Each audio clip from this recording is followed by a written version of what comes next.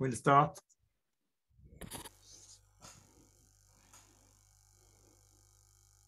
And so I'm showing the screen. So hello to everybody. You will tell me when you can see my screen. Recording in. I can see a screen. Okay, wonderful. Hello to everybody, and so we will talk tonight about remote spectroscopy. And so it means that you know that there is a lot of initiatives in remote observing for years and years now, and there is a lot of people very experienced, but there are only a few cases of remote observations in spectroscopy, and we would like to focus on that topics tonight. And but of course, it's important to use the experience of the guys who already do remote observations in imaging, because they have some experience, and a lot of experience can be reused. And then we'll have some participants to this meeting that will talk about imaging, remote imaging. Okay, and of course also tonight I would love to use the experience of real observers, and you know, I am not a real observer. I mean, I'm doing some spectroscopic observations, but not in remote conditions for real. And then I'm probably not the best guy to talk, so I would just have a very short talk at the beginning to present things. But then we'll give the microphone to the guys who has real experience. And the idea, of course, of this meeting is to give you ideas, to show you the path, if you want, show you the way, if you want to go to this direction. Okay. And yes, the last point is that we think that we'll have something like 2 hours maximum for this meeting. And by the way, we had the same meeting in French last week, one week ago, and it was very successful. And it was not exactly the same meeting, because we don't have exactly the same participants and the same presenters today, so it will be slightly different, which is very interesting. And but anyway, of course, it will be available in replay. And maybe Olivier, you can explain us in few words who will present tonight. Yes, of course. So this night in this workshop, we have in fact five speakers. The first one is François Cochard. His subject is to talk about generalist view of the remote observation. And then we have me with an experience about the two spot adventure with a spectroscopic setup in Chile. After we have Matthieu Le Lain, who talk about special process. ARP. ARP is a process made by Matthieu to automatic process spectra on our setup. ARP mean automatic. ARP,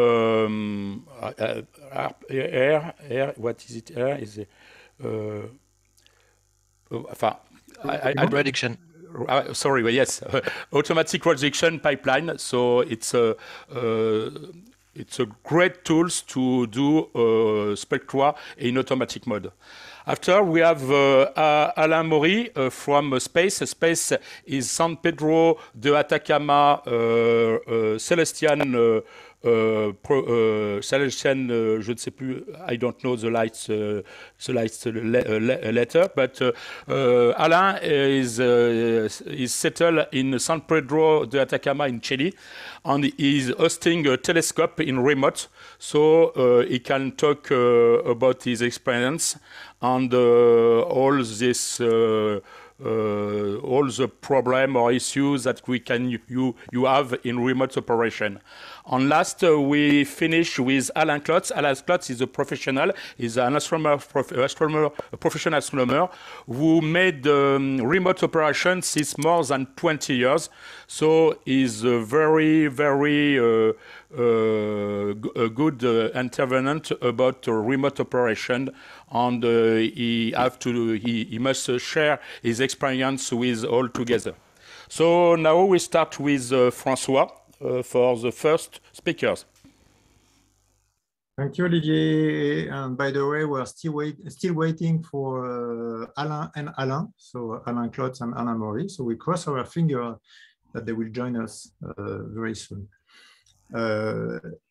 Anyway, so we talk about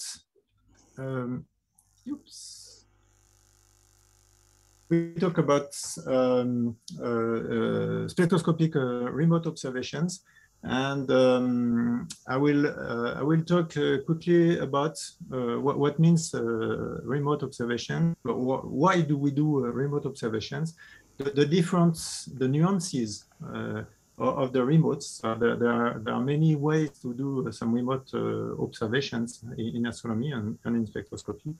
And also, I'll talk about specific requirements for spectro, mainly compared to imaging. So why are we doing some remote observations? There are a lot of good reasons. But all are very different and can draw to very different solutions.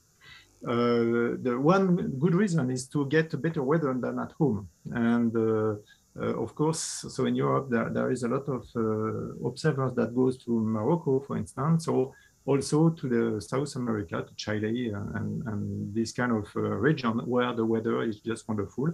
And this is one of the good reasons. But you also have this kind of situation in the US where I know that, for instance, in New Mexico or in some places like that, there are some remote observatories for a lot of people that are elsewhere in the US. Another good reason is to access to the other sky. So the south sky for northern people or the northern sky for southern people. And of course, this is something important. This is, I think, one of the reasons for the two-spot project that Olivier will talk about. And this is, of course, a very good reason. There are all other very basic reasons. So it is cold outside. So for me, this is my case. Well, not at the moment because in France we are in summer and the weather is wonderful and the temperature is quite high. But during winter, it's really cold to work close to the telescope. And also I must sleep during the nights. And this is something which is very complex. I don't know how it is for you, but I cannot work all day long and observe all night long because I need to sleep sometime. And this is another very good reason to let the computer controlling the instrument. Another good reason is to have to improve the return on investment because the cost of our instrument is quite high, and when we invest in such instruments, we want to be able to spend a lot of observing time, and this is very good to have again an automatic system to do it. A very different reason is you know that I like the proverb that says, well, if it works, don't fix it. And when you have a stable setup, it's very good to not touch at it at all and let it work. If you work remotely, then this is a good reliable solution because it means that you never have any manual intervention and a risk to unplug a cable or touch something. So it's really a question of reliability. And by the way, we are in a wonderful time. Well, we are in a crazy world on one side, on one hand, but on the other hand, we are also in a wonderful world where we have the technology and with there are a lot of new technology solutions that open new doors. I'm especially thinking, for instance, about the astrometry, blade solving that allows to detect in the image the exact position of the image just by recognizing the pattern of stars in the image. So, for instance, but of course we have the CCD camera, we have the go-to mount and so on. But this technology is really something wonderful for us today. Now, because of that, because of these different reasons, we have different, what I call the different nuances of the remote. Well, when we talk about remote, very often we consider that we will use our telescope very far away. This is not my own approach because I know that if your telescope is far away from your home, it will be very expensive. And of course, I will not have the same sky at home that in Chile, for instance, but I will not have the same cost also as well, and this is something very important. So we have to talk about the hosting, the reliability. So you meant you have to double a lot of equipment to be sure that if one breaks, you can have a backup solution. You have to think about the maintenance, the accommodations, and so on, and the trips to go there. And this is something very expensive. There are different ways to do remote observations. The basic one is just your instrument is far away and you observe remotely, but you, the observer, remain the boss. Okay, so you take the control of the instrument and you are observing the same way as if you were just beside the telescope. This is the first approach. The second step for me is the automatic observations. It means in this case that the observer can sleep during the night. He is responsible for the observation, but he will give to the telescope an observing plan for the night, and then he will take care of the results the day after. Okay, so in this case, the observer will not be present during the observation, but he is the boss anyway, and he gives a close control. He has the close control of the telescope. And the third level, which is the most fascinating for me, the one that make me dreaming is to have a robotic observation.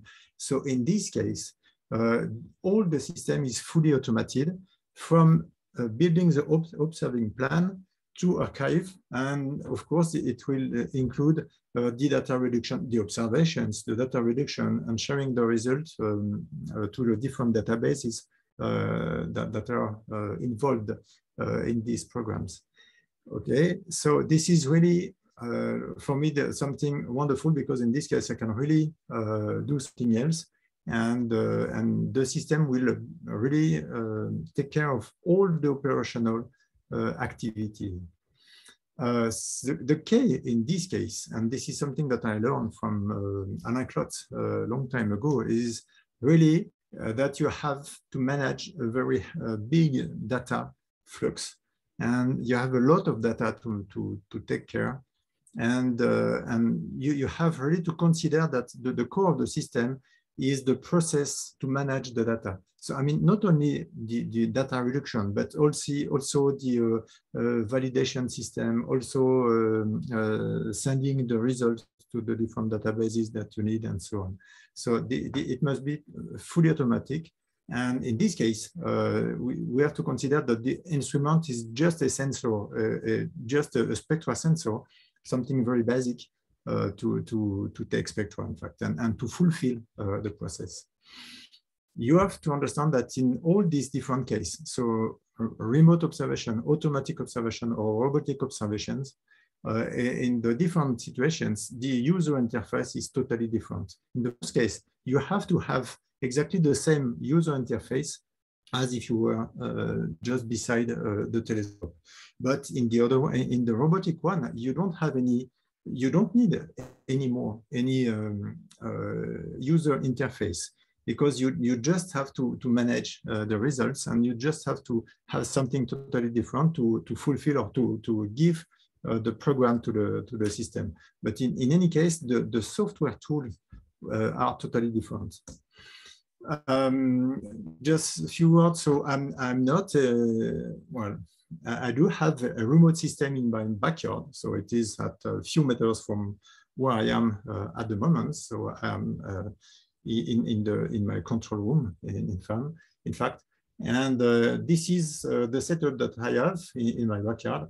Well, I do have an RC8, which I question 8 inches. I do have a 10 micron mount. I do have a UVX spectroscope, and I'm lucky because I guess that you can see the mouse. I'm at the moment I'm testing the prototype of demotorization for the UVX. So I'm really working with a remote UVX, which will be available very soon. I do have a telescope shelter that I've already spoken about in the past, and everything is controlled from home. So it is controlled from where I am at the moment. And I'm working under Linux for this controlling the installation. I'm working with the castars mainly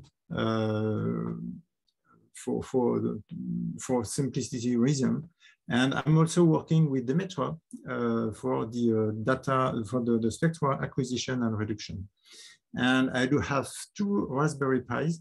The one is to control the shelter and the weather station, and the other one is to control the instruments. So the Indy server that controls the different cameras and the focuser and so on, and now also the UVX system. And I'm really pushing to go through a full Python system, because I really think that this is the wonderful solution, and it can manage very low level devices as well as databases and big systems. Now, just to finish, I do think that the spectroscopy have some specificities compared to imaging. I really think that when you're doing imaging, you can have a generic software, because I think that all people that are doing imaging remotely or not remotely have the same needs. So we need to collect the images of the sky, the flat images, dark images, bias images, and so on. And the process, the processing is almost the same, whatever is the kind of observation that you are doing. So of course that there are some differences if you are doing high resolution planetary images or deep sky imaging, but generally speaking, the process that you need is almost the same, and then you can have something which is very generic. I think that in spectro, this is not the case anymore. So there are some specificities. Well, for instance, you have to put the star in the slit. So I guess that this will be really under control very soon. So it is already, we have already some automated solution, but they are not available in generic software like ICP or Prism or software like that. So at the moment, this is not available, but maybe in some time it can be. But the major difference for me is that when you have to talk about data reduction process, this data reduction process really depends on the instrument and even on the observing program. So it depends if you are looking specifically for the radial velocity precision, or if you're looking at the response curve corrections to have the relative intensities of different rays and so on. So the different lines, sorry, and so on. So I think really that when you are doing spectroscopy, at one moment, we have to put the hands on, and you have to enter in the code, and you have to develop some tools to make your own scripts, your own processing, your own data controlling. Okay. And by the way, it is very, all the installations that I know manage different observing programs. So you can observe B stars, you can observe early array, you can observe planetary nebulae, and so on. And these different programs require different processing also, and different way to play with the data. This is my last slide. Just talking about the software. What I see is that, so you know that I often say that when you are doing spectroscopy, we are doing only simple things. But the problem is that we have to put under control of a lot of simple things. Okay, so there is nothing complex. We are not doing quantum mechanics. We are doing a very basic mechanics, but the problem is that we have a lot of things to put under control.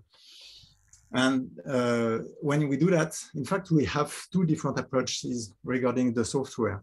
Either we have something which is very integrated, or we have something which is modular, and both exist. And this choice always exists when you are in this kind of situation. In the industry, this is something which is very common. You have to choose between something which is integrated or something which is modular. The advantage of an integrated system is that you have a single environment, so you have to learn or to discover only one tool. And but on the other way, if you go for a modular system, you have to discover or control several tools.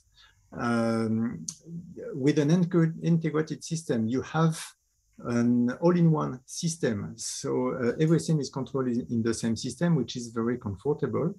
But by experience, we know that every brick of the system is probably not the best, the best in class or the best in the world for this specific application. I'm talking about acquisition, I'm talking about auto-guiding, I'm talking about data processing or data reduction and things like that. So it's very difficult to have an integrated software for which all the bricks are very optimal. And you also have to think at long term. This is something very important. The setup I have in my backyard, it will have to work at least for 10 years, and really at least for 10 years, and I hope that it will be much more than that. And 10 years is very long compared to the software industry and the technology in which we are today. So for sure, I will have to change some elements. And then I have to think about the maintenance. Most probably some of the elements will die and I have to replace them.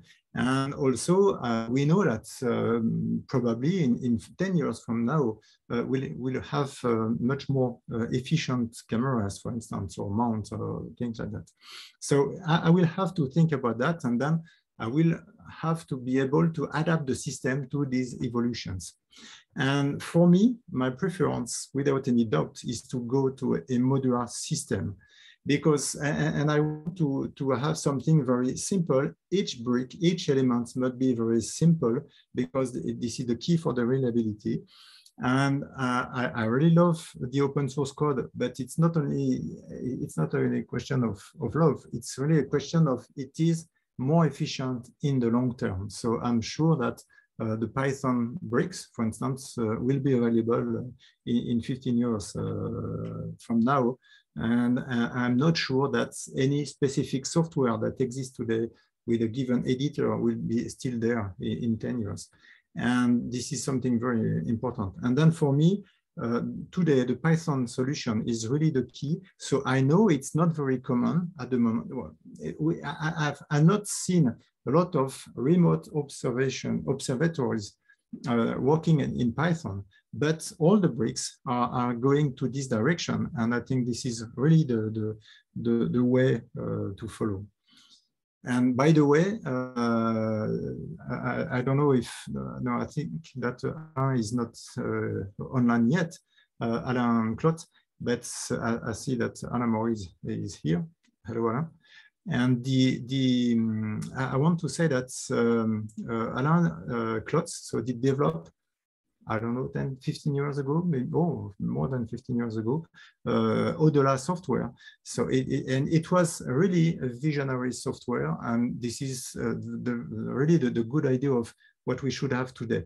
The only problem for the Au-delà is that it was developed in TKL language, which is not common at all today, where the Python is became the most usual software we have in astronomy today.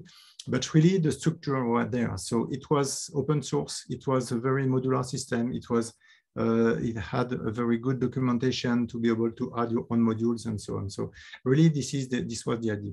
So the problem is that too few people are using it today, and the development are almost done. But this was really the good idea. And so my personally, I will push to go towards Python everywhere in my observatory. And that's it. Thank you very much. And I give the microphone to Olivier. Thank you, François, for your presentation. I will now present our two-spot adventure. I have some slide to show you. First, here is the view of the observatory in Chile.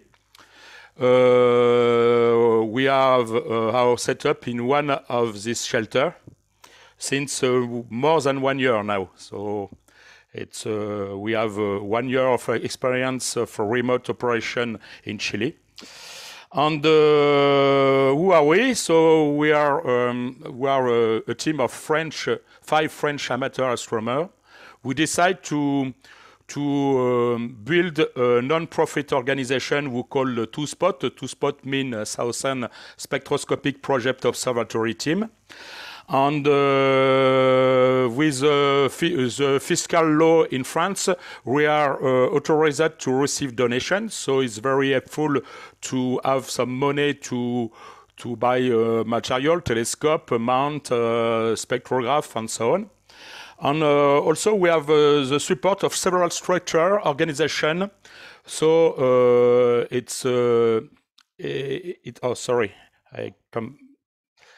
organization and company. So it's very helpful to have the support of professional structure to help us to build this project. And of course, we collaborate from a pro-aim project in spectroscopy. Only spectroscopy. With this remote observatory, we only do a spectroscopy. So we are supported by many professional and commercial structure. We have the support of some magazine and individual support. We have agreement with Astrophysics Institute, with some French institute, Italian institute, Chinese institute. And also we have the financial aid from many amateur astronomers. So they give money for us to help us building this project. So the team, we have 5 amateurs. So you can see in the pictures all the 5 with Thomas, me, Stéphane, Pascal, and Lionel. And we use some software, software that everybody knows. The Prism first. prisms on the MaximDL. Why we use this software? Because in these two software, all is integrated. You have the planetarium function, you have auto-guiding function, you have acquisition function from CCD, you have all integrated in these two software, and these two software can be with scriptable function. So it's very useful to do automatic operation with these two software.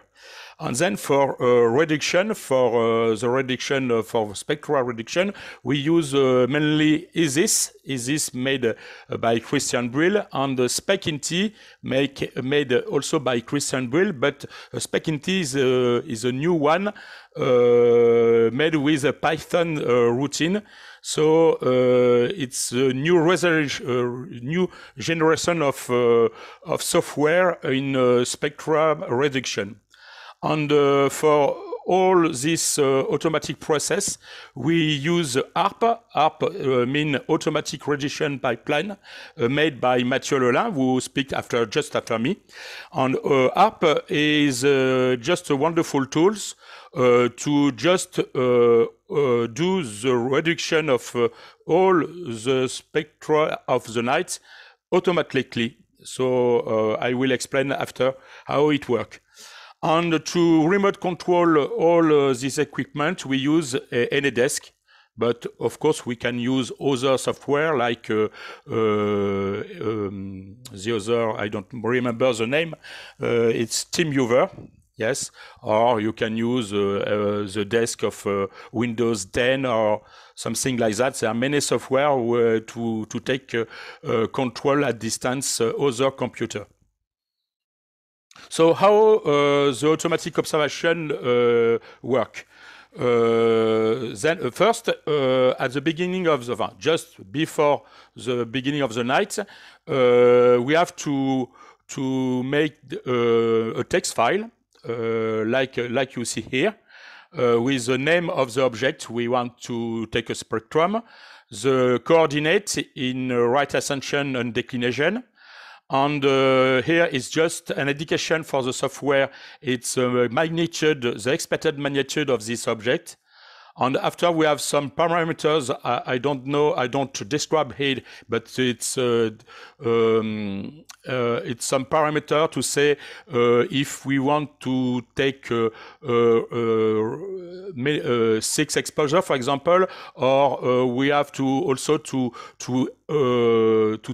say to the script how much exposure we want to do. But so this is special for this script, and we have to say to the software if you want to do auto guiding or not, or if you have to refocus the star on the slit or not. On the last information, it's what kind of object is it?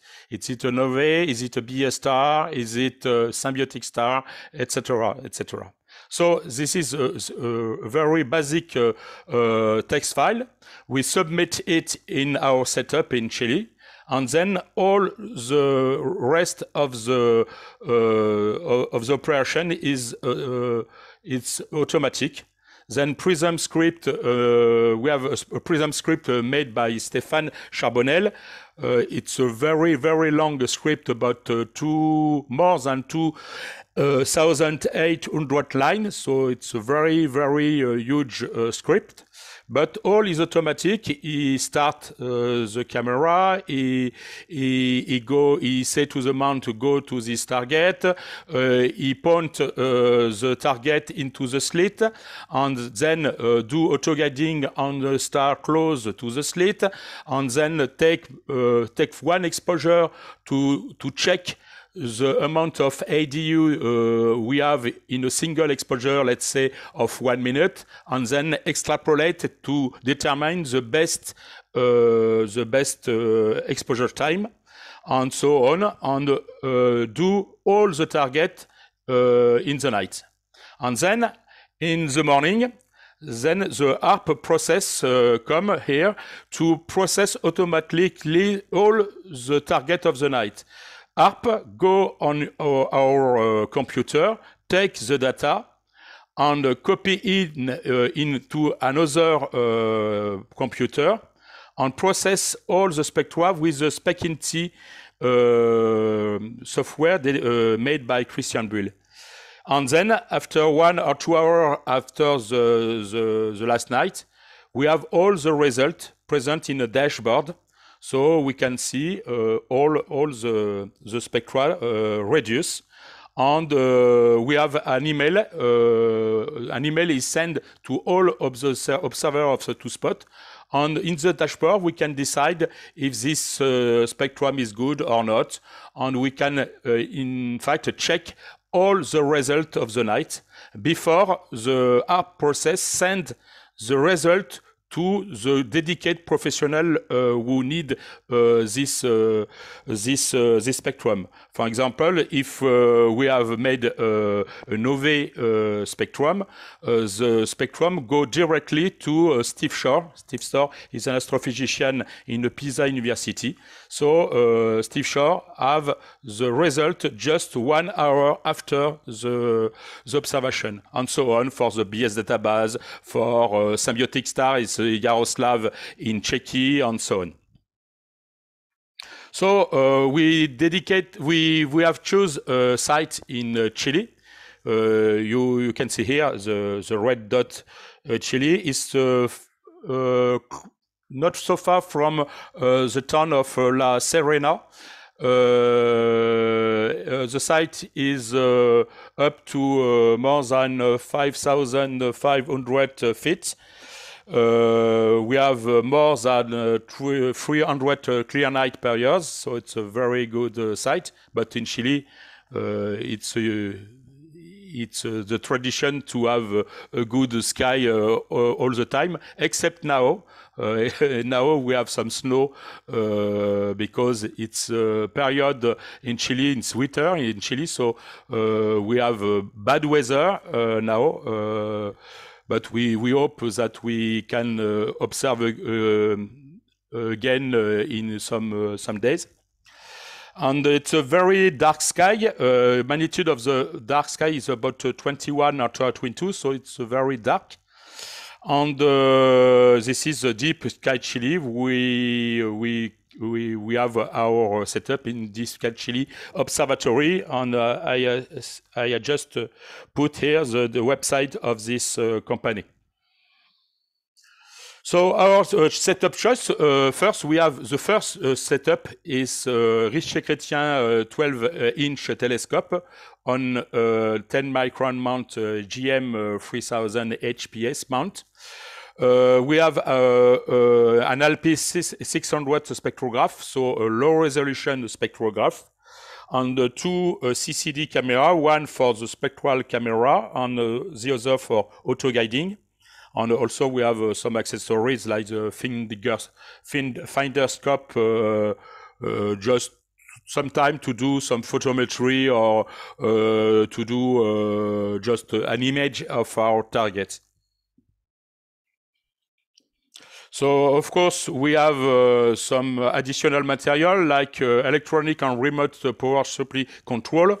We have an electrical cabinet equipped with all power supply, IP switch control, Ethernet switch, and so on. And of course, our local PC on screen.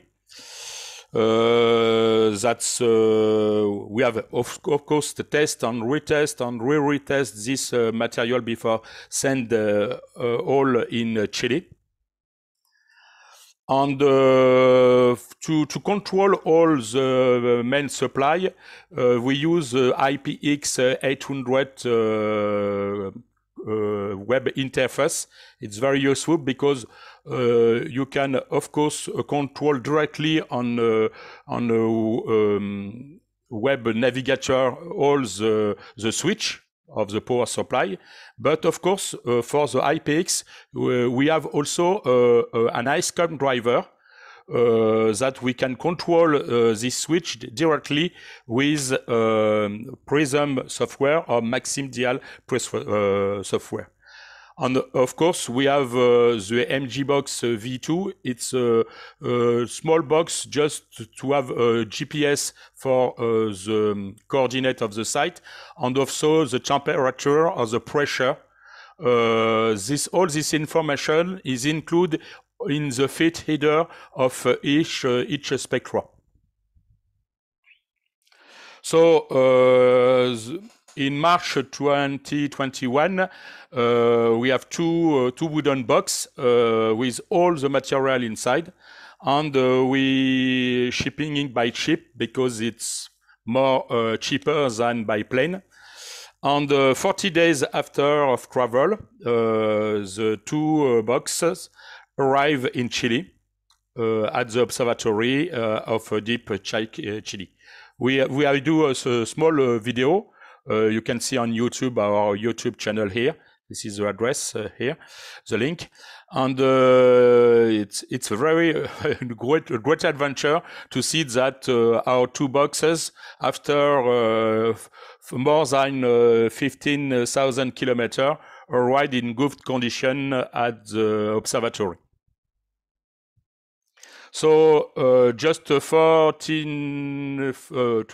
days after, because we have to install the material on the site, we produce our first spectrum in remote in May 2021, and it was the first spectrum. It was a B star V1078 Scorpion. And of course, we have do also a small video here. Oh, sorry, I just put my. No, it's not the choice I want to do.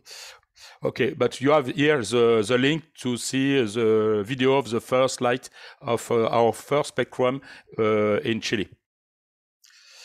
So our observation program, we have, in fact, we do mainly confirmation of PN candidate. There are many PN candidate, more than 600 PN candidate, and we try to do spectra from this PN candidate to validate or not if it's a PN or not. We also we have a program of B stars, because there are many B stars, more than 1,000 B stars who don't have any spectrum in the best database. We also do symbiotic or cataclysmic stars, novae, supernovae, comet, or other event in the sky when there are something in the sky to see. For example, here the spectrum of PN candidate. Our PN candidate is very weak target, about magnitude 19 to 20. So you can see here the continuum of the spectrum is very noisy, but you can see here the emission line of H alpha or nitrogen also. And here another candidate, of course, of another PN candidate, very weak candidate. And since more than 1 year, we have some publication, some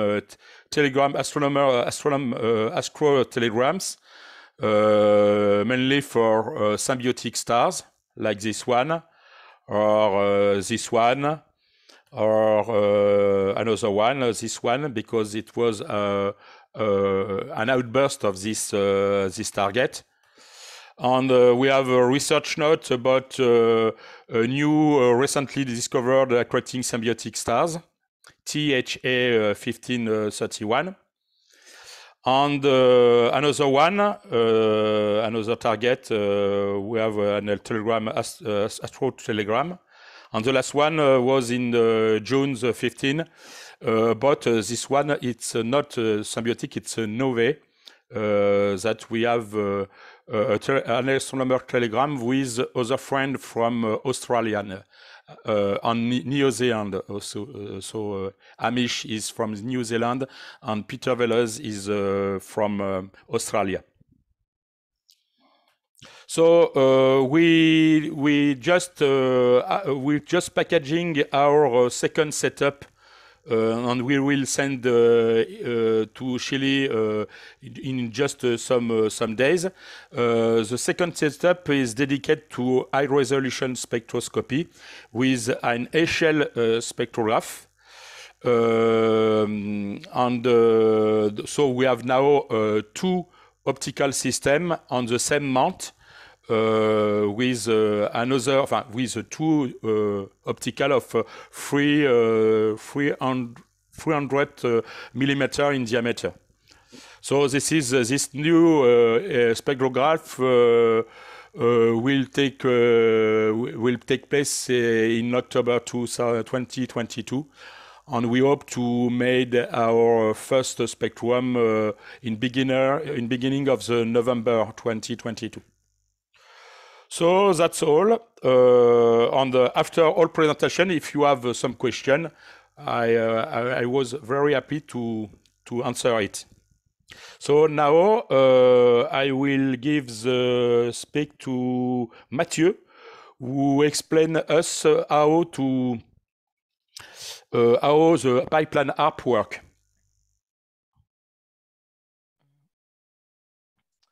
Okay, thank you, Olivier. I think it's good for my screen sharing. Because I see. Okay, so hi everybody. I'm very happy to be here with you. I will talk about ARP, automatic reduction pipeline, and for this talk, my plan, my objective, my goal today is to share with you my recipe about this ARP, if I can say. And for this, I will talk first about the initial requirements of two spots. And we talk about the process step, and with zoom about spec-in-T and the automation of all these things. So let's go for this process. Olivier spoke just before about the two-spot process, two-spot setup, sorry, the remote setup in Chile for two-spot. I don't talk about it again, but approximately 1 years ago, he sent a mail about a lot of data who accumulated, because they have 329 clear nights approximately by years actually. And if we take 4 to 5 spectra targets per night, there is a lot of data accumulation. And all the process, all the treatment takes time for sure.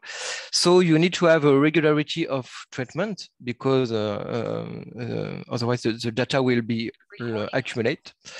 And we are humans, so if you haven't a very rigorous procedure, you can make mistake, because there is a lot of data and you make a lot of treatment every day. So he sent a mail approximately July last year, and he asked, he talked about a dream, perhaps for perhaps we can automate this process, and can we think together about it. So there is some exchange about email, and I take all the exchange and I write it on paper, and I identify three blocks, three big blocks. The first, it is the automatic acquisition, observation, you know. The second, it is the automatic reductions, and the third, it is what can we do with this data after the process. I don't talk again about automatic acquisition, because Olivier talked about it, and it is Stéphane Charbonnel who make a script for Prism, who make automatic acquisition. So every night he takes some spectra. And after this, the night, we have some session files, some spectra, and all the files are downloaded on the NAS, the network disk of two spot in France. And the job come here start here for the reduction process. So I have made some parts, some blocks. The first is to go check on the NAS to retrieve and verify if there is some session file, if there is a night observation, and get this file. I don't touch about the session file because it is a referential, you know. I don't modify it. I just make a copy, and I retrieve this copy on the two-spot server. It is a Linux server. So I get all the file. I make a backup, a local backup. I think it is important. I am not an expert about automation, but I think it is very important to backup at each step. For be sure if you have a network failure or an electricity disrupt, you need to back up your files. And after that, I launch the reductions. When we have the result files, I prepare a delivery. For example, here I add some two-spot logo on the graph, on the spectrum plot, and I create a folder for each object. And inside each folder, I put all files about this object. After that, I make again a local backup, and I send files to the NAS, to the network disk, in other folder for sure. And I send a notification to the astronomers to say, okay, everything is good, your file is ready. Or if there is a problem on each block, I send a mail to notify there is a problem on each at this moment. One thing, I think something important here, I have made a file or a process in Python of each block, and each file is independent. So the process is all this file you can send one after one, and tomorrow or next year, if we change the schedule solution, our scripts are again good, and you can use it. Just launch it, and the process will go. If we look at this, there is no very intelligence in the step. If you watch a retrieve, you have just to get file, copy file, make a plot, but all the intelligence of this process is in the reductions. The reduction block is here. So I propose you to make a zoom about this part and take a moment to speak about it. For the reduction, I use spectroscopy. The software has been developed by Christian Buil. He starts this program approximately at the same time of when I think about the process with the exchange by mail. And this application, the goal of this application is to reduce without intervention. So you have in input two files, and you have your files, your result files in output. In input, you have two files: an observation file where you can find the name of your fits, the target, the flat, the dark, the offset, you know.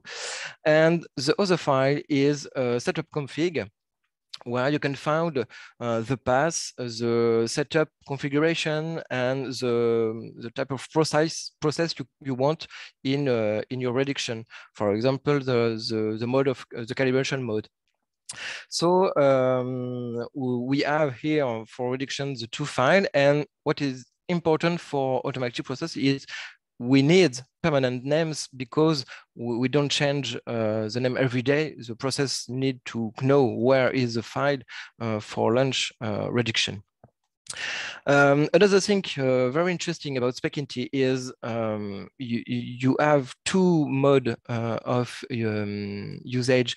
You have a guy of the application, which is developed by Valérie Denou, and this guy is over the core it is a Python script, and this Python script take in input these two files, and in output you have the result. So for us, it is very interesting here because we can use only the core. And another very interesting point is I make some compilation of the script for Linux and macOS, and also Raspberry, as there is also a compiled version for Windows. So it is very interesting for us because, as you know, we use a Linux server for the RRP process here. So, okay, we have our process, we have the reduction program, but our process need to be launched manually. So it is not very automatic here. And we need a schedule program, a trigger program over all of this. I use Apache Airflow for doing this. It is a very interesting application which is maintained by Apache. So it is, you can say it is a long-term support, and it is open source. And this application work around some DAG, directed acyclic graphs, and it runs the process in one way. You don't have loop. You can have loop in your script, but you run the process, and it makes the jobs. You have a scheduler. And you have a web application for manage and follow up your process, watch the logs, the duration, for example. So I use this application. I install it on the two-spot server, and you have here, for example, all the steps of the process I just speak before. You can find the initial backup, the reduction, part delivery, and so it is the script, the Python script.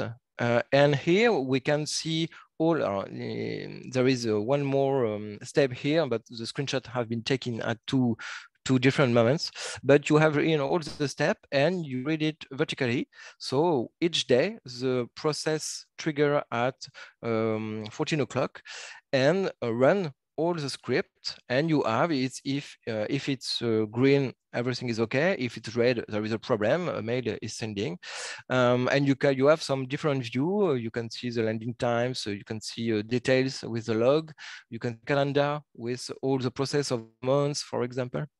So it is a very interesting application, and very powerful. And you can also have other DAG. For example, here we have the two-spot DAG HALPI, which is made. And if, for example, you have another setup, you can have another DAG with other input, other output, another trigger time, etc., etc. So if tomorrow, if we change this software tomorrow, we have again the script, the Python script for our process, so no problem. Here we have so we have the second block, the reduction block. So everything is okay. And we have some data after. The data is recorded in the output folder. But after this, what can we do about this data? I think about it a moment, and I say, okay, I will think about it, and I make a web application because for the first version of this RRP software, I think we need to control, we need to validate the data because in the first version we have to be sure the data is correct, and to send it in the database, to send it in the NAS. So I make a web application, and the astronomer can come the morning or the next day and connect to the NAS by this application and check if there is some file in the output, and they have a dashboard for check all file and check if everything is valid. So this is the dashboard. You have, this is a GIF, it will run, will be loop. You have the spectrum here. You have the first spectrum image. You have the list here of the all the spectra on the night. For each object, if we click about on this object, you have the header, you have the spectral field, the sky field, sorry, and I add a metadata file for TwoSpot where they can record, for example, the weather station information, and the dashboard can show it. You have Alain, and here at the bottom of the dashboard, you can validate the spectrum or delete. You don't really delete, it is just you move the data in another folder to verify manually with other software like ISIS, etc. This tool is only to a quick check. You know, the astronomer comes and they just want if the data are okay, if the phase of the spectrum is approximately okay for the next step. So if they click on valid, the spectrum go in a folder of all the valid spectrum, and the information about it is sent in a database. You have here a little button, which I name it quick reports. And when you click on it, all the buttons are hide. And I put some logo and I make a PNG or a PDF about all the information. You can add some astrometry. You can set it to professional or database or some people or on the web, for example, to talk about the spectrum. You can also go to the database link in the dashboard, and you have all the spectrum you have validated before. You can click on it and have the spectrum and the header, and you can download the package. The package is all the file about this object, the spectrum, the PNG with the logo, the metadata, etc. So that's at this moment what is RRP and the dashboard, and all the data are in database and the spec in the NAS in a folder, the referential folder. And we associated with this work, I create also astronomical documentation because we need to know about how to use it, and a developer documentation for sure. And we already think about the future, and you have probably seen on the slide before, I had a button send to base because I work on it at this moment. Astronomer could, for example, if the spectrum is about BE stars, they can send it a mail automatically with the fits to the database base, and okay, we have a fits, you can take it.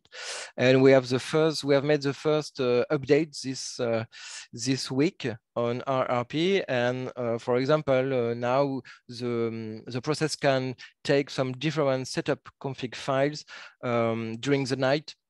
If the temperature change and the calibration polynomial change, you can take different files from different parts of the night, for example. So so that's it, and it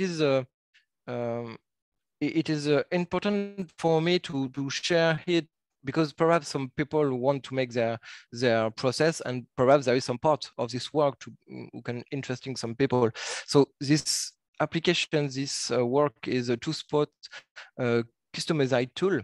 This is for us, for them, and I work at this moment about extraction of the general concept about how this work, and I am writing a post and I prepare codes for share to everyone.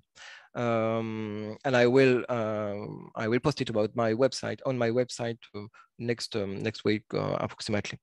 And I will also make I will also share the code of the dashboard and probably make a Docker image, and all will be open source. I just extract the TwoSpot particularities, you know.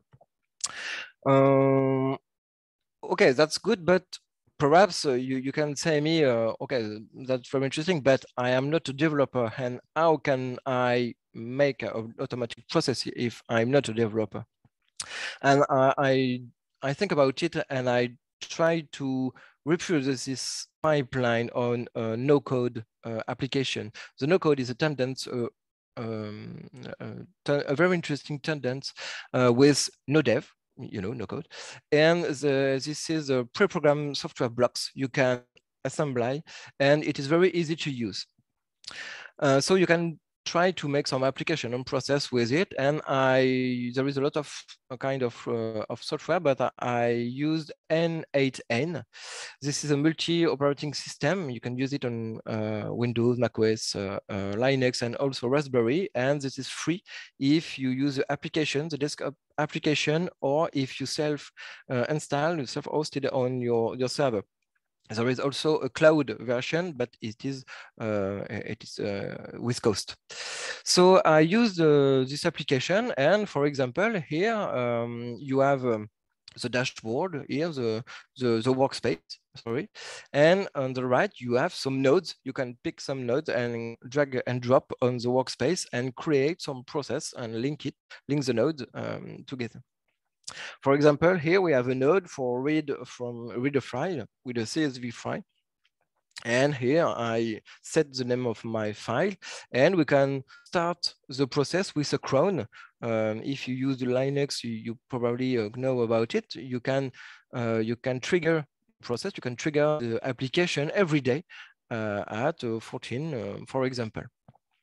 So I use this application and I replace all the process of toSpot, for example.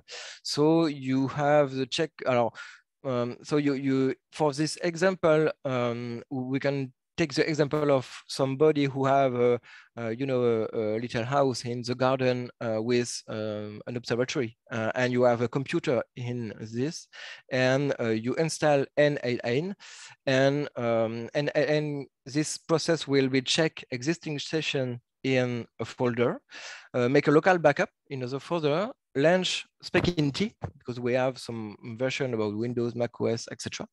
And after that, we can send notification, for example, by email, or you have an example here with the PNG of the result to my phone on Telegram. And after that, I make again a backup for sure, and that's it. So every day I can start the process manually, and I cut and there is a cron also, and every day at 14 the process trigger. This is a good way to play with your process at first, but you can also try to construct it, because on each node here you can launch a Python script. So we can make a graphic process, and on each node we can call all the Python script we have prepared before, and I will share it quickly. So it is a good point for just play with it, but not perhaps a very long-term application for it. So everything is on my website. I make a post for macOS and Unix version with code of the process. You just have to copy and paste and play with it. That's all for me. I hope my English will be good, and I let the talk. The mic. Thank you. Thank you, Matthieu, for your presentation. And now we have Alain Maury from Space in San Pedro de Atacama in Chile, who explain about his hosting a telescope company and some tip about remote operation. So Alain, it's to you. Okay, let me share the screen. That's the one. Okay. Well, hello, everybody. So I'm just going to give you some information about what we do here. I have 20 slides, but I have to go quite fast. The first thing I'd like to, let's see, how do I move to the next one? That's interesting. Yeah. The first thing I want to talk about is what we call the Le Cacheux triangle. Jean Le Cacheux is an astronomer from Paris Observatory, which explains the incompatibility between three different poles. That means family, astronomy, and work. Meaning that if you have a family and you have a work, it's very hard to do astronomy.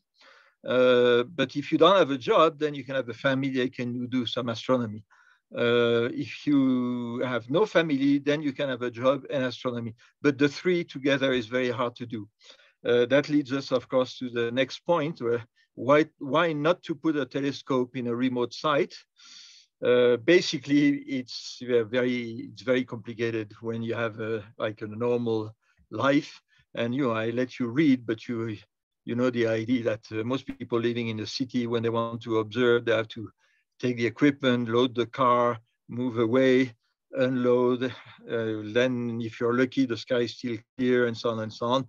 Then, at the end of your session, you have to go back, and you have really to be an adventurer in order to observe like this, because, well, at best, most of the time you'll observe 2 nights per month, and it's not very practical. Okay. There are 5 companies which are offering telescope hosting in Chile. One of the kind of funny fact is that the 5 companies have been started by French people. It's very strange that no Chilean people have made their observatories. There was a place held by a Belgian guy, unfortunately, several years ago already, he died. So these places, Chile is like this. All over the desert. I mean, of course, if you go to the south of Chile, there are the worst places in the world. It's raining every day and so on and so on. But as far as the Atacama Desert, on average, all the sites have about the same types of nights. Where Paranal is located is really a lot better. It's frequent to have like 340 and more nights per year. The main implantations are close to the observatory, the earlier observatory like Cerro Tololo, Pachon, and so on. In fact, all the 4 companies I told you about are this region. And as Olivier said, right now there's been quite a lot of bad weather in the south.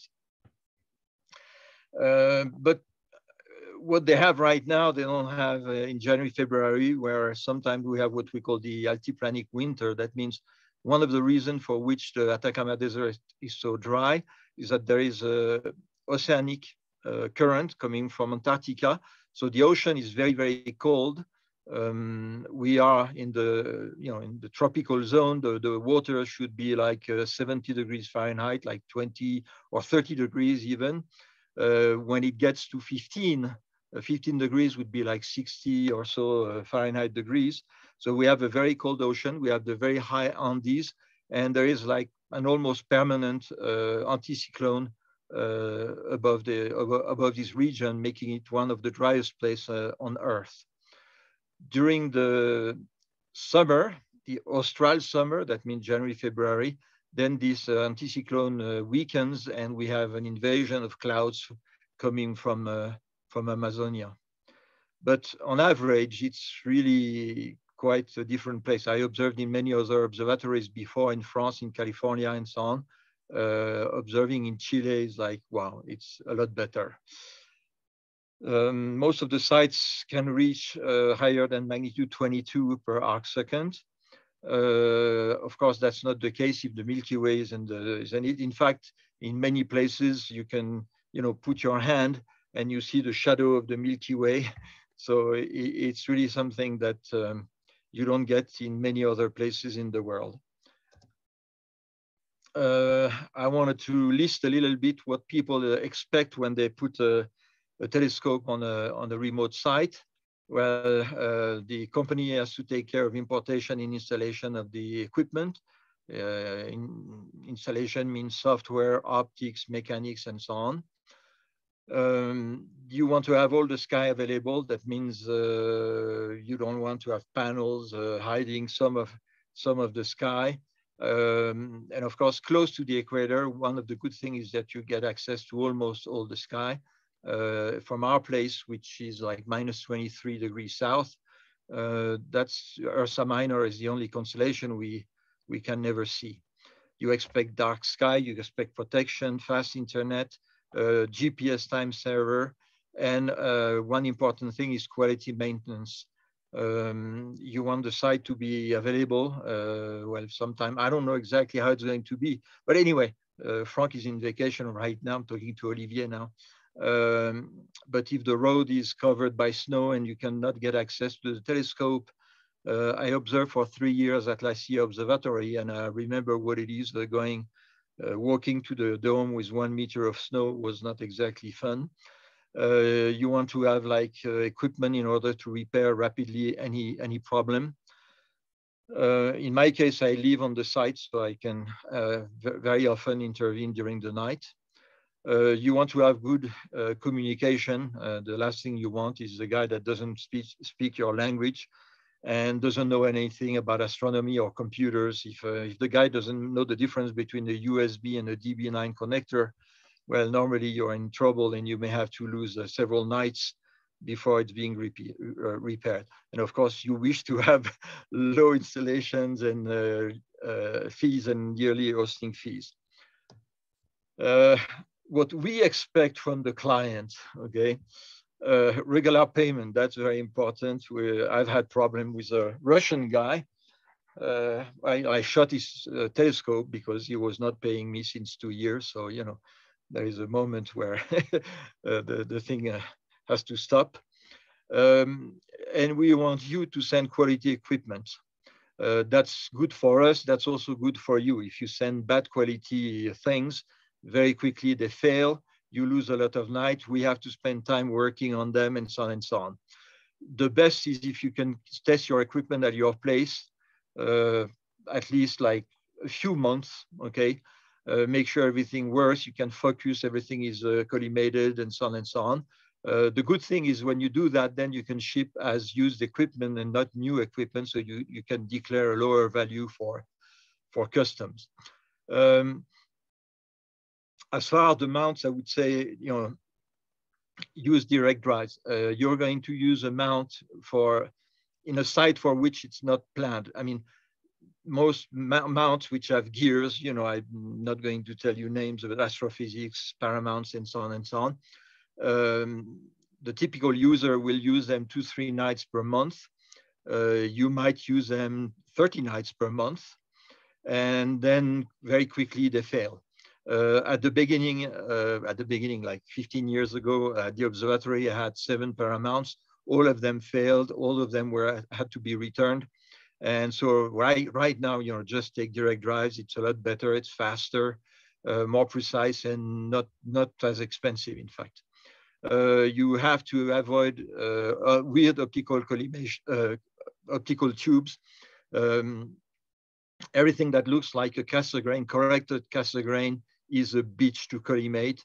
We are going to spend a lot of time collimating it. You are going to pay a lot of hours because, you know, it's really a mess to collimate. On the paper, they look good. They can give like 3 micron images of a 100 millimeter field, but that's only if all the elements are adjusted to 1/10 of a millimeter. As soon, you know, I have had many optical tubes which could not be collimated. So it's better to go with an optical system that's known to work rather than some exotic things which give a lot of problem later. Of course, forget about CCD cameras. If you use a typical, you know, thick CCD and you replace it by a thin CMOS, you gain a lot. You gain at least 1 magnitude in. So you can almost use a smaller telescope, much cheaper, but use CMOS devices. One of the consequences is, of course, that f8 telescopes, you know, you don't need like 4 meter focal length anymore. 1 meter is plenty with this type of camera. The bad thing is nobody sells, you know, short Newtonians. You have the Takahashi Epsilon, you have the Rasa, but on the Rasa it's very hard to put a filter wheel. And well, that's about it. Then it's kind of like strange market. Also know why you send the telescope to a remote place. Very often I have contact with people who tell me, I have a Newton Cassegrain, but I want to put, you know, the refractor. Yeah, you know, the guy doesn't know what he wants to do with the telescope. I much prefer to have somebody who is going to do a specific thing and use it like that, rather than that to have to intervene and change the secondary mirror and do this and do that and so on and so on. To me, I mean, very often these people are in fact not really interested in astronomy. They are interested in technical things with telescopes and so on. Most of the people work seriously. They send the telescope, they set it up, then they run and they use it all the time like this because they know what they're doing and why they send the telescope. To us, there are better clients than the guy who doesn't know exactly what he wants to do. The maintenance on the site, of course, we have the regular cleaning of the optics. Here it's very easy because it's only dust. So you go with distilled water, the mirror is clean. You don't have any grease or things like this.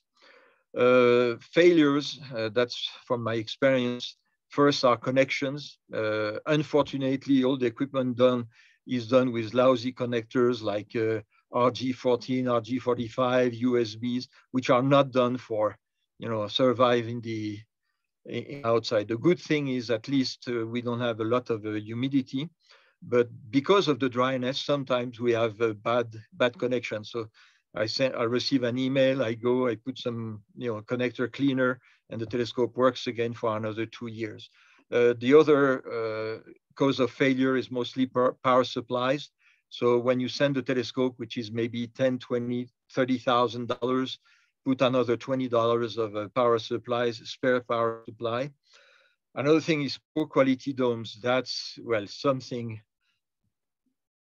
I haven't found a dome which I liked, okay?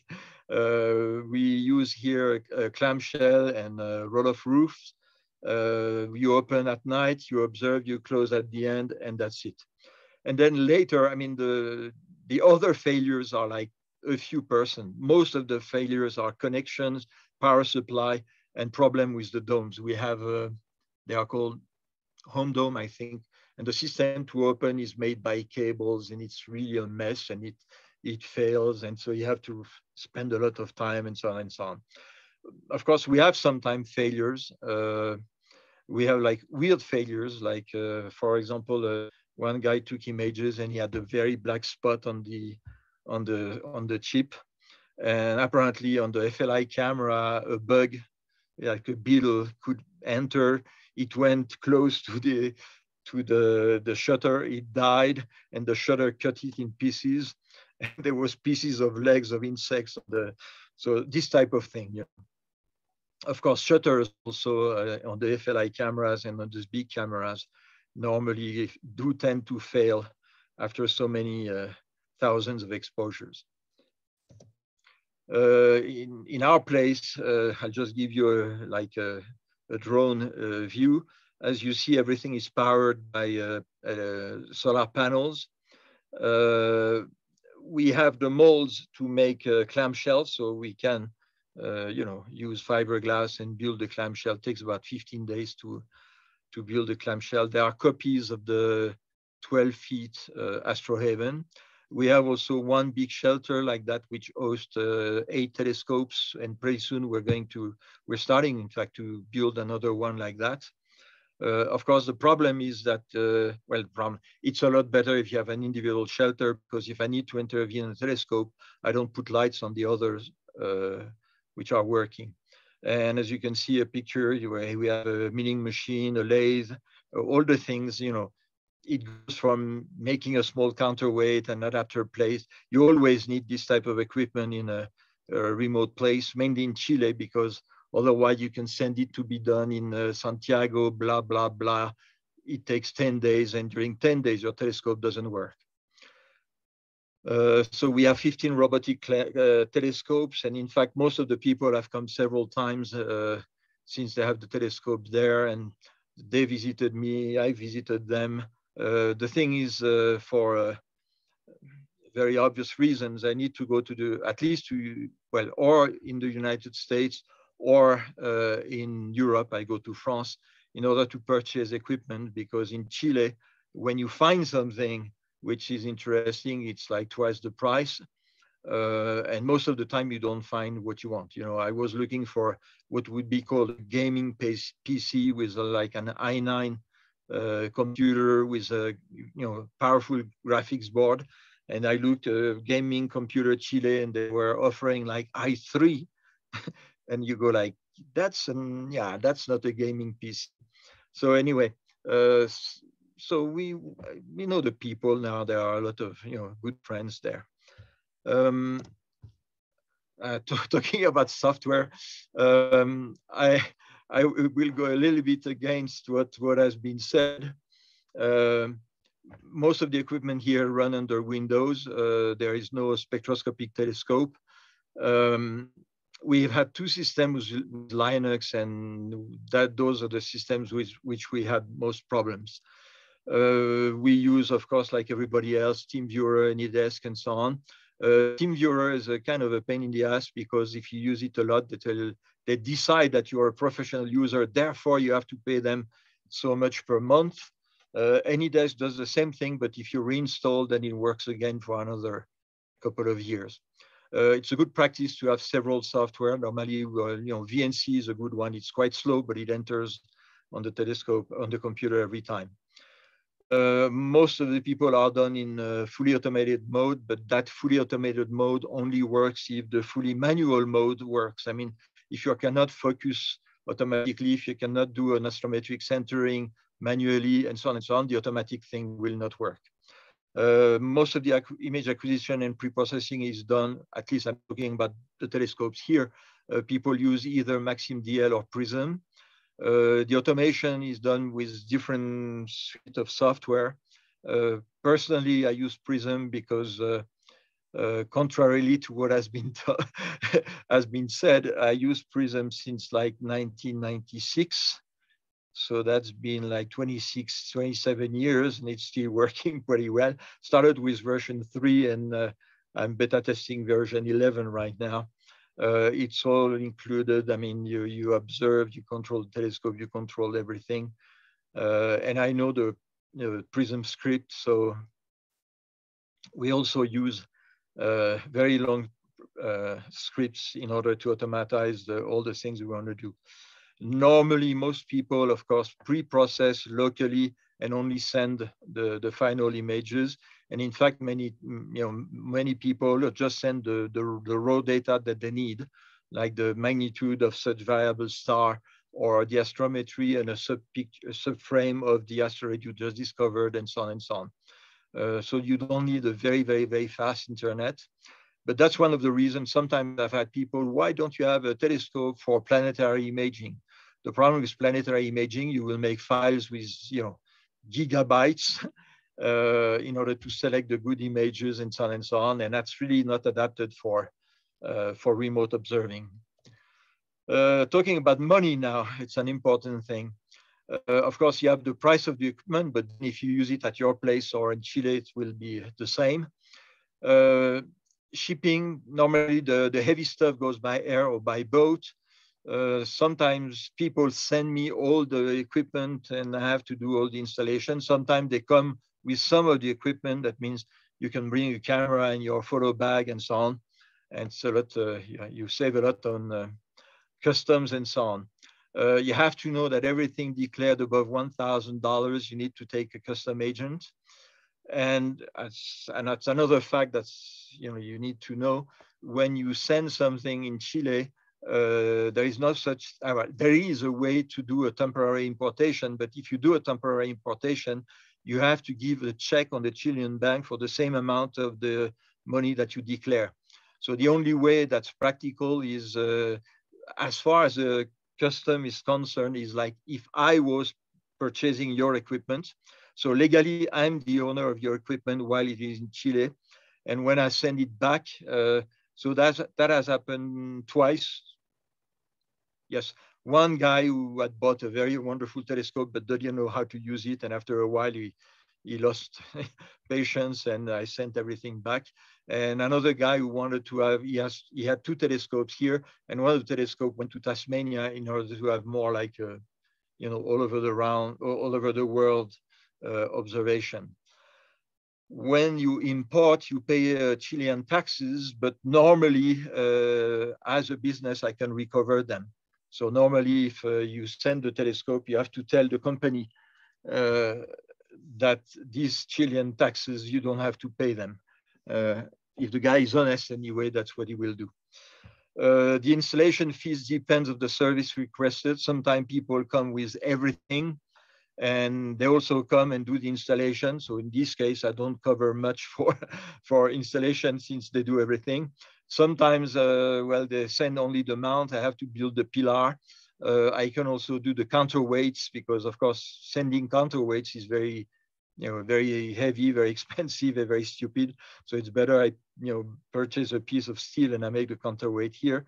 So in this case, of course, the installation fee can be a little bit more. The yearly fee, in my case, and I don't know about the others, in fact, it changes with the electric consumption. If you have the basic system with one PC, a small PC, like a laptop or a NUC, the NUCs are the type of like 12 by 12 centimeter computer. Your system runs less than 100 watts, maybe 120 at night when the camera is cooling. Then that's the basic price. I have some people who have like very powerful PC that runs like 800 watts. And I almost need one solar installation for the dedicated system. So in this case, of course, the price is higher because a typical system with batteries, charge controller, solar panel, battery, solar charge controller, inverter, and all the accessories around it is about $20,000 once in Chile. And if one guy uses one such installation, I start to earn money 5 years later, and that's not good for me. So the price depends, but the basic system for a typical amateur doing imagery would be about $400 and something per month. Of course, if you are several people, then it runs like $100 for 100 euro is actually $100 right now, thanks to Putin. And so it's not very expensive. In fact, if you drive twice per month, 100 miles and come back with the price of the gas now, you spend more money for only 2 nights. So I think, it's more economical right now to put a telescope in Chile than to have a telescope if you live in a city. Just want to give you some examples. So I don't know if you can make a screen copy of the sites. Here are 3 astrophotographers, and they have made very, very good pictures. The Rila Officina Stellare, we call it Catastroficina Stellare. It's also a beach to collimate. We've never been able to, the software is not made to be able to collimate it, and it's been a very bad relation with these people anyway. 10 microns are good mounts. ASA mounts I like also. Plane wave is the tops, except they have like f6.8, which for CMOS camera is not good, but these telescopes are very easy to collimate. 3 screws, the field is flat, everything works, nothing to say, If you look, in fact, eye telescopes, they have like small refractors, and the other telescopes are all CDKs because they work very well. APO, so we have, well, Thomas, is Thomas here? No, I think, it's not here this night. Yeah, well, he's part of the 2-spot group. So they have a 150 millimeter refractor, and they gave me some statistics. So on average, they observe between 160, 190 nights per year. The thing is, you don't use the night when there is full moon. They've made 9,000 hours of exposure since 2014. And apart from very, very nice pictures, you can also make a screen copy to get the link. They have detected 78 planetary nebulae candidates. And of course, that's why Tom is part of the 2-spot group, because they have a lot of them to be confirmed and so on. I've worked also with a group doing TNO occultations. And so many people, when there is a TNO occultation, I ask the people, I tell them, tonight there'll be, well, not tonight, but in 3-4 nights, there will be such observation to make, can you do it, and so on. And here I just put a kind of funny thing. You see the curve below, although it's, well, increasing magnitude, that means fainter like this, okay? So first you see the occultation at around 400, the occultation by Charon. And you see it has no atmosphere, so the signal is like very square. And then around 600, you have the occultation by Pluto, which has a kind of atmosphere. I mean, 10⁻⁶ bar is not really atmosphere. On Earth, it's called vacuum, but on Pluto, it's called an atmosphere. And you see that the signal goes like progressively in and progressively out and so on. So there's been a lot of publications in many magazines, astronomical magazines, with these results from occultations. We had works on, various science program. The exoplanet around Proxima Centauri was discovered thanks to the help of one telescope here. We've had also some problem. I'm giving the example of Eris. We made the main observation leading to the measurement, the only measurement we have of the diameter of Eris, which showed that in fact, at first it was announced like between 3,000 to 5,000 kilometer diameter and so on. And the observation I made here with one of the telescope here showed that it was a little bit smaller than Pluto. But then I was surprised because all the announcements were talked about the La Silla telescope. I mean, normal that ESO makes publicity for their telescope. And I was quite upset that they said like some other telescopes in Chile, that were not able to give our name. And so for the Proxima Centauri, I told them, if our observatory is not cited, I will not work with you anymore. And so they cited us. Sometimes it's kind of hard to be, I would say, respected when you're an amateur astronomer. I'll give you some other example later. We've observed the mutual phenomenon of the satellites of Jupiter. I have the MAP program, which is a very successful asteroid, nearest object and comets program. We use synthetic tracking, which is a new technique in a way, which is really much more efficient than the typical technique that all the big observatories are using. But we've been able to observe 400 nights since 2021. And really, I mean, for this type of project, if you observe from the north, you will have like half of the time with clouds. And of course, the number of discoveries you'll make is much less. I want to finish giving the example of Josh Hamsh. He's a variable star observer. He uses a 1.5 telescope. That means he uses a full-time 40 centimeter telescope, and he uses the bright time. That means when the moon is up, of Karel Toiven's telescope. His statistics is that he's been here since 11 years.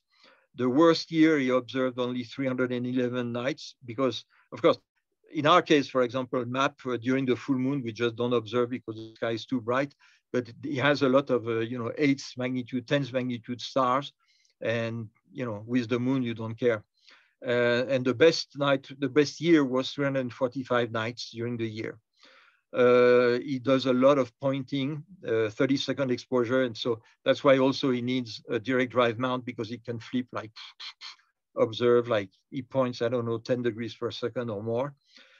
In fact, since 2001, it's already the third mount he has, because after millions of pointings, the shutter of the camera dies, the mounts also start to be in bad shape and so on and so on. But he has produced 6.2 millions of CCD photometric observations. That means 12% of the AAVSO database.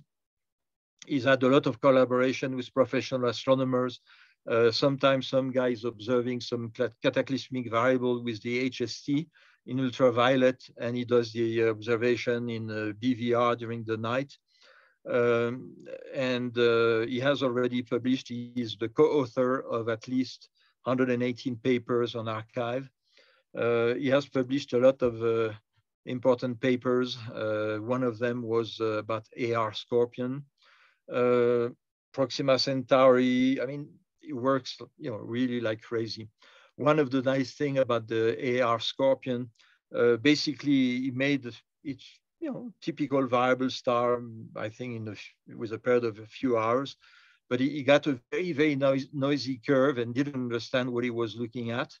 Re-observed, and he had the same noise. Then he talked with some professional he knows, and they observed with a 4.2 meter Herschel telescope, and they saw that the star was oscillating in 1.97 minutes. Then that star was observed in spectroscopy with the VLT, with Spitzer, with the HST, and so on. And they all made, you know, a publication. ESO has observed this new type of variable star, blah, blah, blah, but didn't say that it had been discovered by an amateur astronomer. The only publication that clearly stated was that Josh Hamsh had been raising that thing, was in an article in Sky and Telescope. The point I want to make is that once you have a telescope in a good site, if it has good maintenance and you provided good equipment and so on, you can really put your astronomy into high gear. And that's really the, you know, what I wanted to explain here. We have more and more light pollution everywhere. In fact, 2 years ago, I went to observe an eclipse close to La Silla. I worked at La Silla for 3 years. I had not been there, but now the road, which used to be a road, is now like a freeway. They put lights all over the place. So directly from the observatory, you see all these lights. It's very stupid. They're going to put the 25-meter telescope in direct view of like street lights. It's really shocking, okay? Want to tell you that indeed sending a telescope is expensive. But if you take everything into account, if you consider the price of the night, then you know it's clearly a very inexpensive solution compared to putting it, being a traveling astronomer and that type of thing. But anyway, that's roughly what I wanted to explain. If you have questions, that would be a good moment. And then there is Alain Klotz still to be. Okay, well, thank you for your attention. Thank you very much.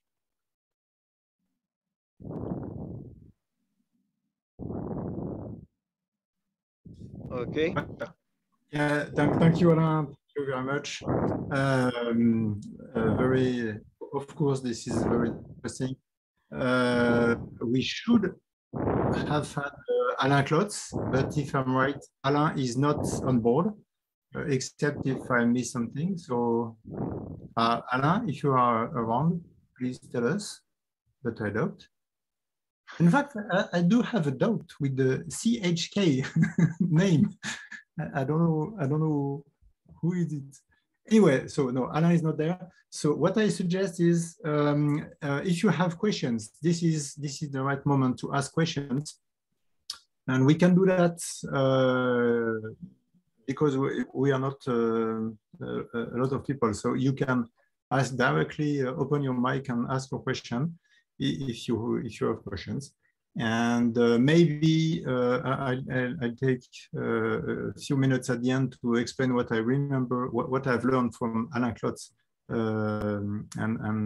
which is not a summary of his presentation because I'm not able to do it, but to give you a few tips about what he said last week. Okay, so who have questions? Please feel free to ask.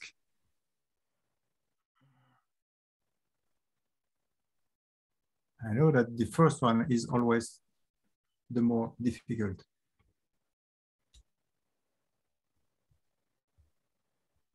Well, Alain, I do have a question for you, but this is really to open the discussion.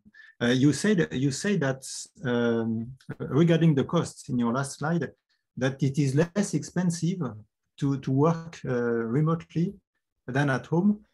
I don't really understand what you mean, or maybe I missed something. Well, the thing is, if you have 4 people and you share a telescope, then the monthly price is about $100-something per person per month, which is much less than what you're going to use if you have to drive 100 miles, put your telescope, observe, come back, and you do that twice per, in the end, it's less expensive to have a telescope in Chile than to have to travel with your telescope. Plus, you're going to have a lot more results than if you observe, if you have to travel. Of course, if you have your telescope in your garden, then of course it's less expensive. You have much less nights. And also you don't have the southern sky. Sure, I do have less nights for sure. So there is no doubt. But for me it's so cheap compared to having a remote telescope in Chile. that, I mean, I could have several telescopes in my backyard and for the same price. But again, it can, yeah, I know.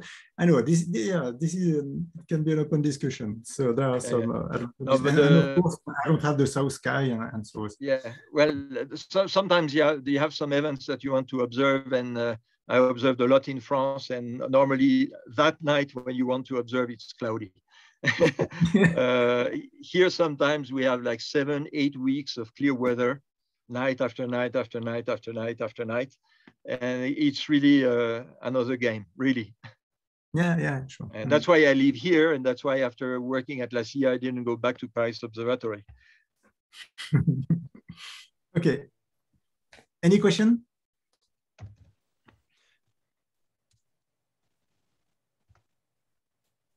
Yes, go ahead. Yes, I would like to know, is there a method or a software where I can guide a star directly on the slit? Or do I have to take a star in the vicinity of a slit? I can answer if you want. It depends on the magnitude of your target. If you have a very bright target, you can auto-guide on the target directly into the slit. Because the star is bigger than the slit, so the auto-guiding work because he have light coming from outside of the slit. So it's you can do it. But if you have a very, very low magnitude target, so you need to auto-guide on a star close to the slit, but not the target. For example, if you have a target above magnitude 14, you put the target into the slit, and depending of the diameter of your telescope, you just see on a short exposure, you just see the target, but it's not very clear. It's like the background sky, so it's very difficult to have enough light to auto-guide on the target, on very low magnitude target. But if you have lucky, you can have on the same field, auto-guiding field, you can have another stars brighter than your target. So you do auto-guiding on the star close to the slit, to your target into the slit.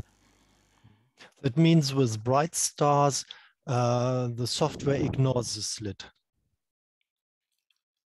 I'm not sure to understand the... With bright stars, the software ignores the slit. It sees one star. You have enough light outside of the slit to be able to guide. Yeah. One question to the spectroscopists. Why don't you use a field rotator? Yes, it's a good question because it cost money, and yes, you're right. It's better to have the rotator system to orient the slit. Yeah, to orient the slit less. Yes. But in our choice, we do mainly a punctual target, so it's not really necessary to rotate the slit depending the orientation of the object. Yeah. Well, if you do a supernova confirmation, it's very good to orient the slit and put the center of the galaxy plus the supernova to get two slits and make sure, for example, it's not a Mira star in front of the supernova, in front of the galaxy, and so on. Yes, you're right. For supernova, yes, it's better to have both the target and the center of the galaxy at the same time in the slit. Yeah. Okay, nobody has Alain Claude's personal telephone number? No. I should have it, but I sent him a text too, but I didn't have. No, but call him directly. I don't know what he's doing. Only on Saturdays he should be at home. Yeah. Well, anyway, what I can tell you, if there is no other question. François. Yes. Oh, yes, Woody. I cannot hear you. Can you hear me now? Yes. I hope a simple question. Has anyone translated the SpecINT documentation into one English document? It's a good question, Woody. Christian Brill is not very familiar with the English language, so he put all information in French. So yes, I know it's difficult for a non-French speaker to understand what Christian Brill is writing on his website. But I think it's going to do in the next months because he know that many amateur astronomers from US or UK need to have an English website for the English documentation. Yes. There is some work about it on English translation of the documentation. It has been started with other person, but I don't know where is this work. But in my information, it is started, I think. Thank you. And a follow-up question, if I may. How does SpecINT and Demetra and ISIS fit together as we go forward? On the process or the result, the question is about is it the same thing on all the same? It is approximately the same work on each application or the result or all the process? Well, the question again is, Demetra is a developing product. I have been using ISIS for many years, and SpecINT comes now to us, and I think they all do approximately the same thing. Yes. And going forward, are we moving in one of those directions or another, or is it a personal preference? Olivier perhaps could add some information, but I think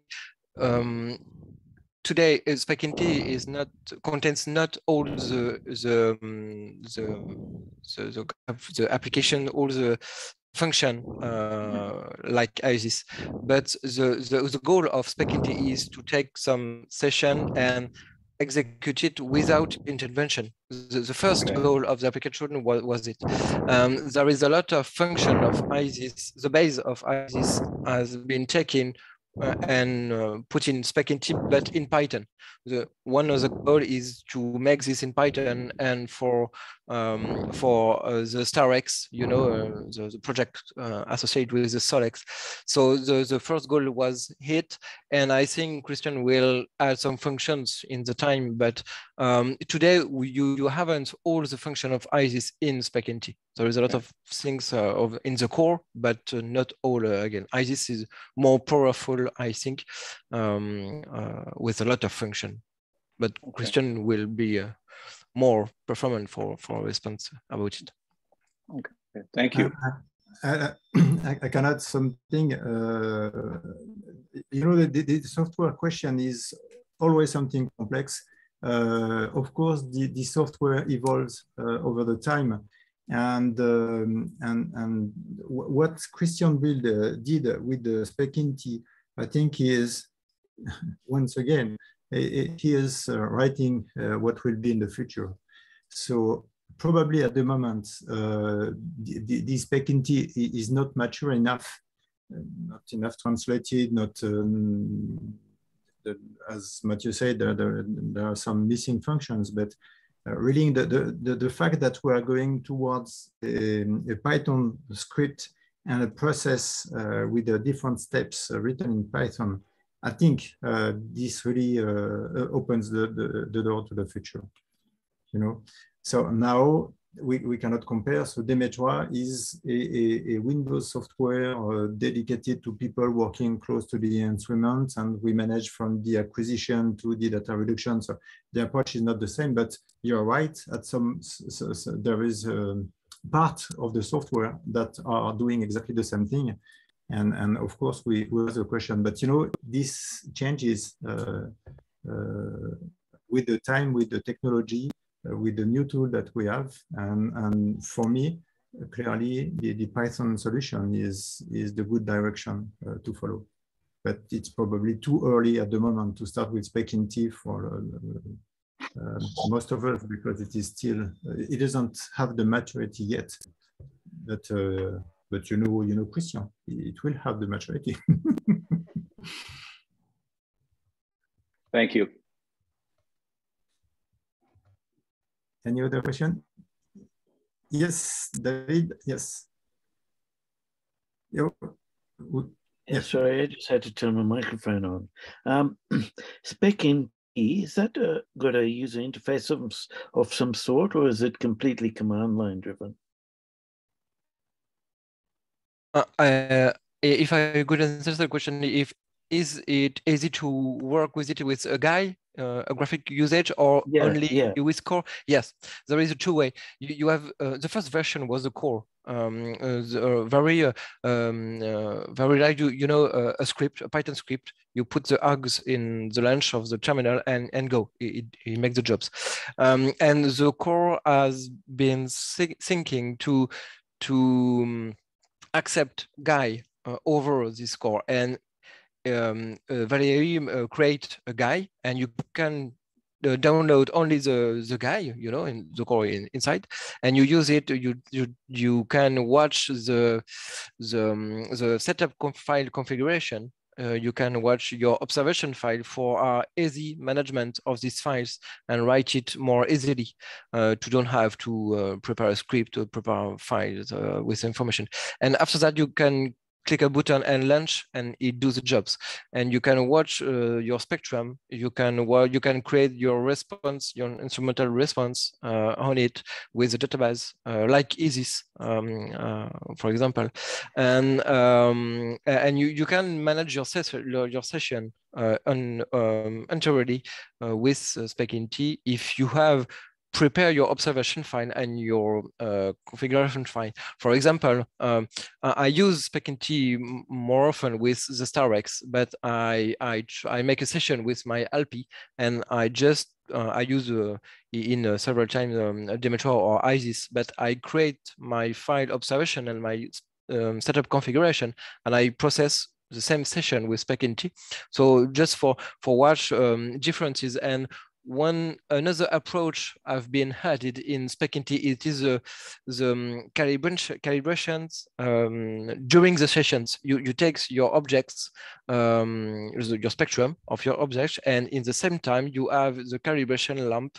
It is on during the object acquisition, and specint process it. I think like professional uses these techniques, and you extract the calibration lines on your spectrum, but you don't have to make another calibration files, for example, adds to your object files, etc., etc. So specint can do this, and it is very interesting to have this other web. For example, I think I know Olivier use specint for their HALPI, but for example, TwoSpot have their HALPI, and we process all the files with specint. So you can use it with the core for sure, but you have also the GUI, and you can process your file with the GUI, and it's quite easy, I think, for process. The one of the principal goal of this application for Christian is to make some people who doesn't make spectroscopy before come to spectroscopy and try it and play with it, and just it is the principle of the SolEx projects, SolEx and StarX. It is start with your little budgets and little cost, and start with easy software also.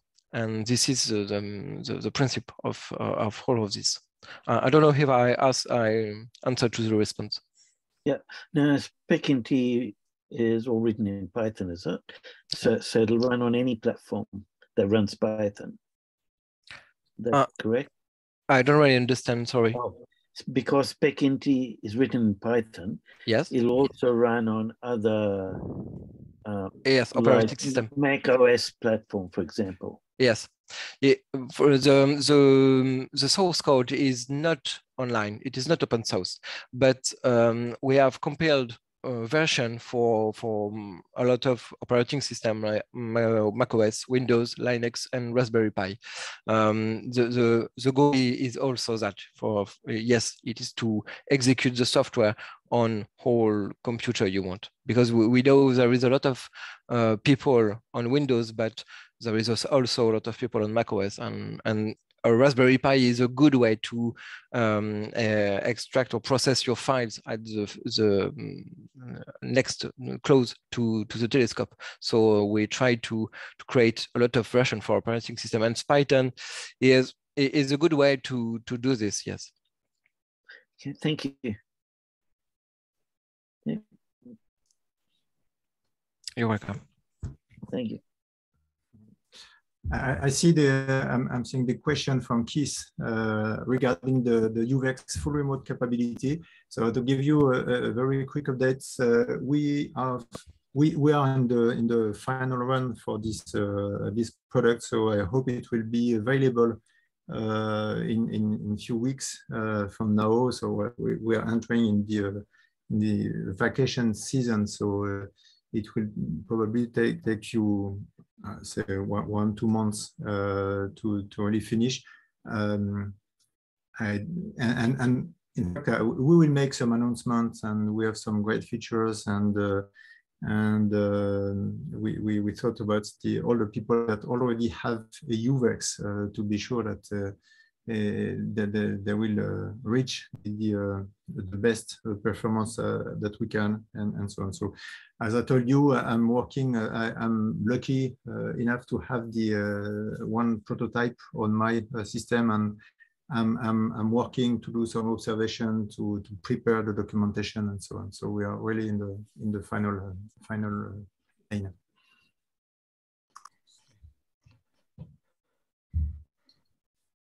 I see also the question from John. Do you get some results with the processing spectra in SPECINT, ISIS, and Demetra, or are there differences that show up? I would say that, well, I can let other reply, but I would say that generally speaking, the algorithm behind are the same, and most of them have been written by Christian Brill. And well, not all of them, but well, generally speaking, we can really compare the results, and I know that from time to time I've done the job to take the same data set and process with the different software, and we really get the same result. And but really, this is because behind the logical is the same. So we consider that we have different steps in the data processing, and for each step we have some algorithm. So when I'm talking about steps, and we are talking about the master images, we are talking about the pre-processing, we are talking about geometry corrections, and spectrum extraction, and so on. And we all have the same idea. And in fact, what we are starting to see with the SPECINT is to see the same approach, but with Python steps and Python's algorithm. So this is, again, now the software are not all the same. Again, in Demetra, we do have the acquisition. In Demetra, we are managing the whole observation as a single object, and we're not talking about different files that you have to remember that you have taken this dark for this image and so on. So in Demetra, we manage that. So we try to have something which is very easy to use in the field. But again, it is to be used in the field in real time, close to the telescope. If you want to do some remote processing, or if you want to have some batch processing, you cannot do it with Demetra. Okay, so the applications are the same, but now the principle, the data reduction process that is behind is very comparable. You know, so I know in Demetra we have an automatic calibration algorithm, which works fine. But well, generally speaking, the most complex step in any case is the wavelength calibration. So in this area, we still have to work, and there is still some room for improvement. But in all other steps are mainly the same. Yeah. If you want to have something, yeah. Yeah, I think the result is very close, but I'm not an expert. You know, I just stopped spectroscopy 3 years ago. But if I remember, Olivier just seen little difference. I think it was about the noise, the difference with spec-int and ISIS, Olivier. I think you have just seen some noise differences. Yes, you're right. Depending because in spec-int you have many function to reduce same spectra a different manner. So you have, for example, you have 5 different calibration mode for in spec-int. And one of this mode consists to like Matthieu say, to have a line present in your target spectrum. So for example, if you take with an LP 600 long time exposure on very faint target, let's say more than 600 seconds, you will see a line in the middle of the spectrum. This is the oxygen 1 line at 5577.35 angstrom. And this line is always at the same time because it's an atmospheric line. So we use spec-int use this line to just shift all raw spectrum before addition to move all the raw spectrum with this line. So we have better accuracy above the resolution, in fact, because maybe when you take long time exposure, about more than 2 hours, for example, you have some shift during the first exposure from the last exposure. So spec-int, in fact, move each individual spectra before additional make an addition of all spectra. And another difference also, it's we have many different manner to apply the flat spectrum. In spec-int, in ISIS, for example, you apply the flat for each individual raw spectra. In spec-int, you can, but it's not always the case, you have the choice to apply the flat field on the spectrum, not the individual spectrum, but the result of the addition spectrum. So you have, in fact, for very faint target, you have less noise in this case. So, in fact, spec-int have many more option to reduce spectrum depending your target. If it's a bright target or low target, high resolution target, low resolution target.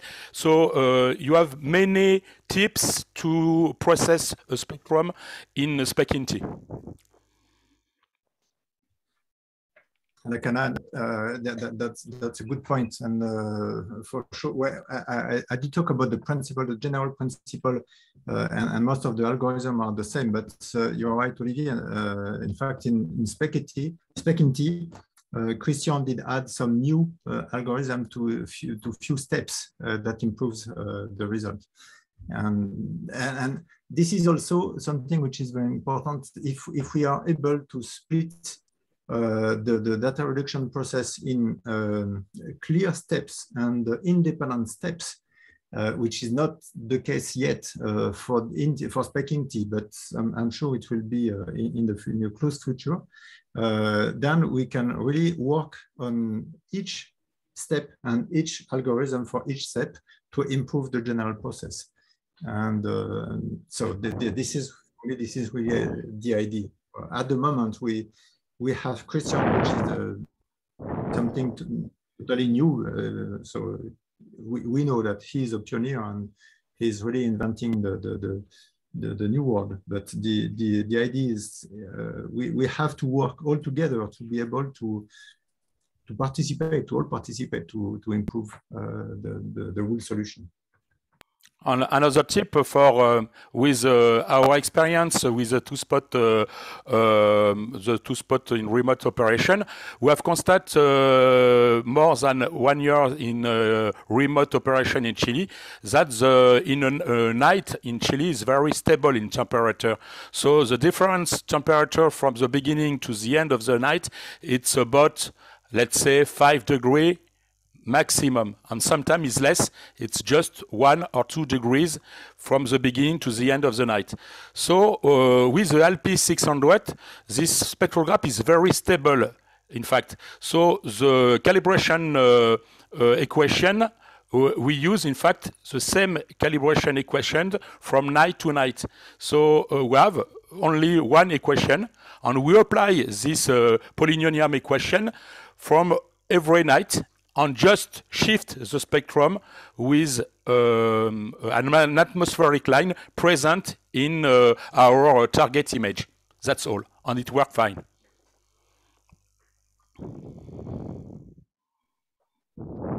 Yes, David? A little bit off topic. I've got a LHRS3, and it has a small, what you call it, a domain. So if you want to take a spectrum of one part of a star, and then you want to move and take another part, do you know if there's any way I can automate changing the micrometer screw to get to different parts of the spectra?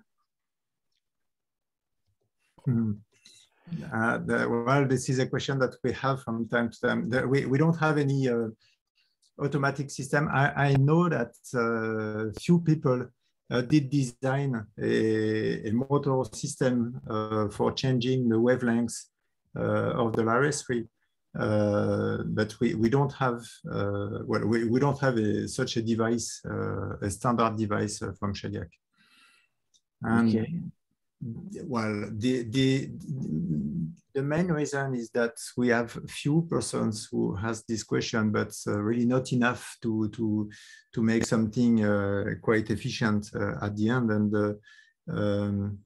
I also think that, generally speaking, changing the wavelengths during the night is probably not a good idea, because you have to redo all your calibration images and so on. So it's a complex situation, and the idea is more to select the wavelengths you want to observe. And most of the time, this is around H alpha, but it can be another line, of course. And then stay with this configuration and observe all night long. But I'm saying that, and I told you that I'm currently working on the UVEX motor module, and I discover how it is great and it is powerful to be able to change the wavelength. So yeah, maybe I understand. Just the LHRS3 has a very narrow band of wavelength. Yes, that's true. Yes, but the good point is that this is a high resolution, so you can see a lot of details in the lines that you're observing. But of course, this is the trade-off. Yeah. Okay, thank you. I believe you'll have to record Alain Claude's conference later when he wakes up. I don't know what he's doing. And then you will add it to the main video. We can do that to the yeah, because it would be nice to hear what he has to say.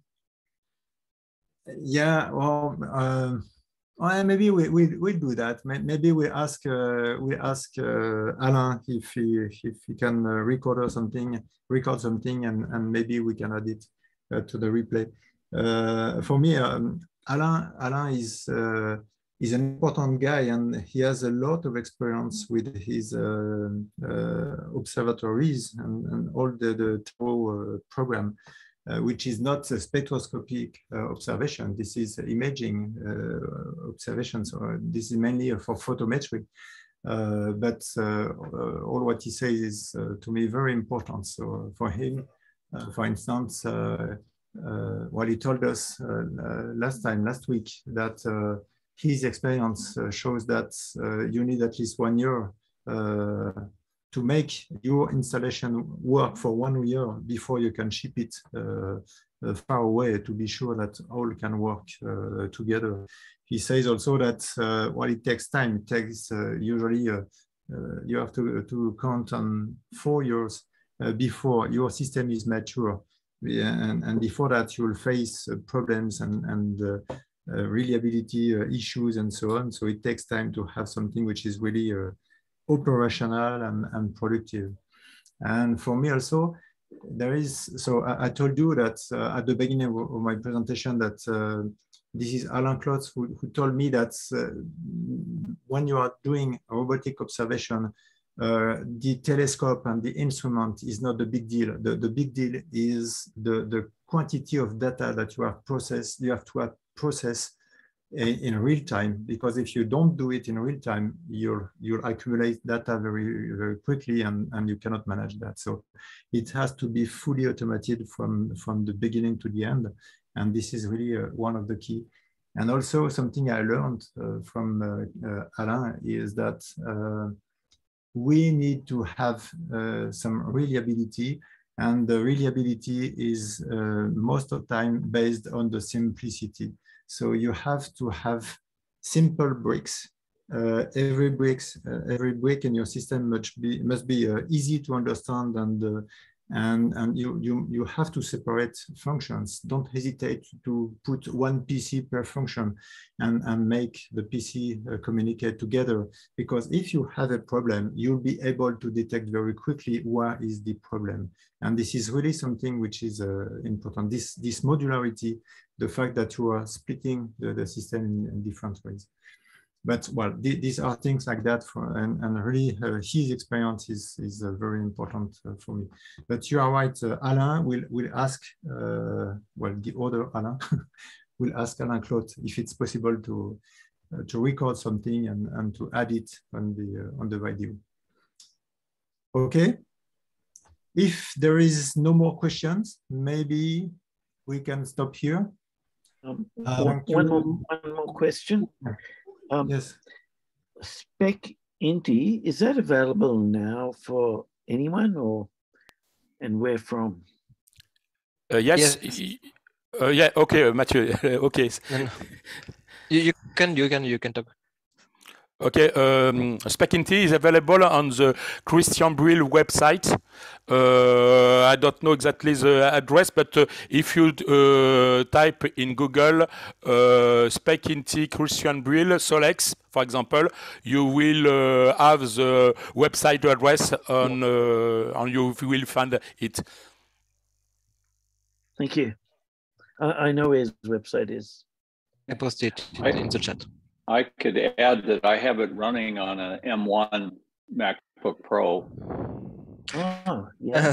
That's a good question. No, yes and yes and no. Yes and no.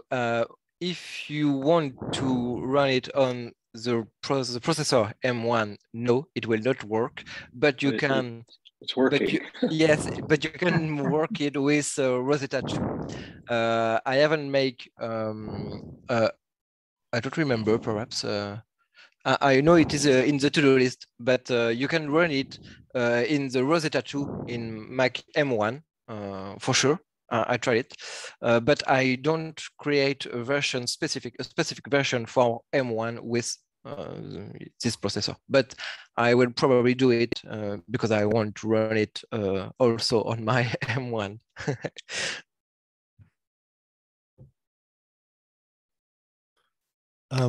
After David's question, I think it was the second last, I asked myself if it's a good idea to have a 600 line grating with a L-Iris3, or is it able to make an overall sharp picture?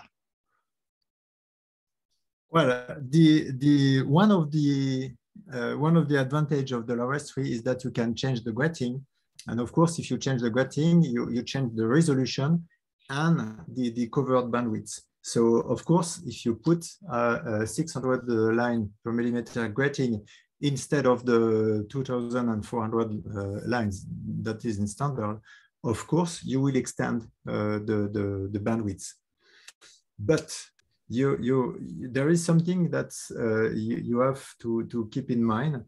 The layers tree has a litho architecture.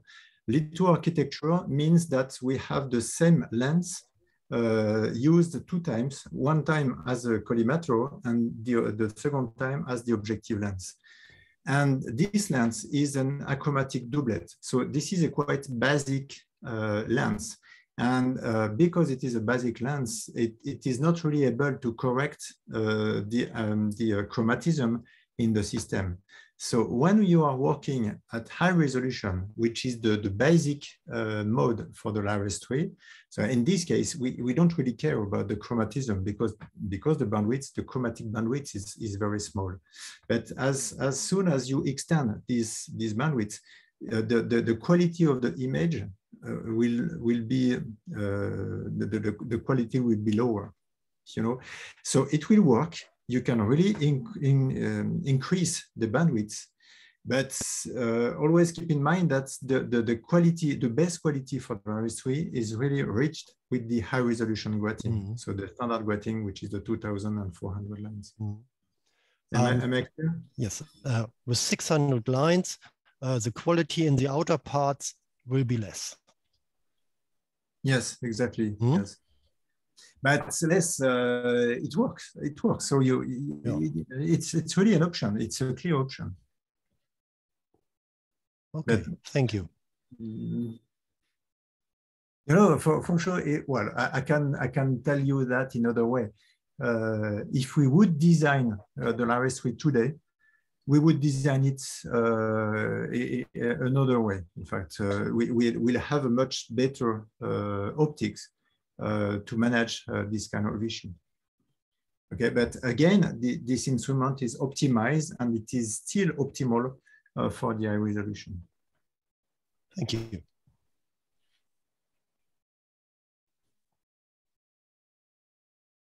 That's it.